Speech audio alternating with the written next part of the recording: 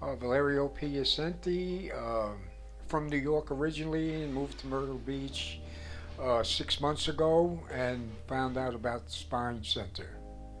Back around 4 months ago, I couldn't walk. I was having a lot of knee problems, and I decided to do stem cell instead of surgery, and it's working really, really well.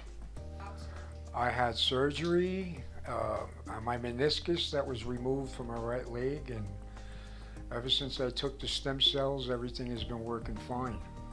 Staff is great at Spine Center. I love Dr. Mike.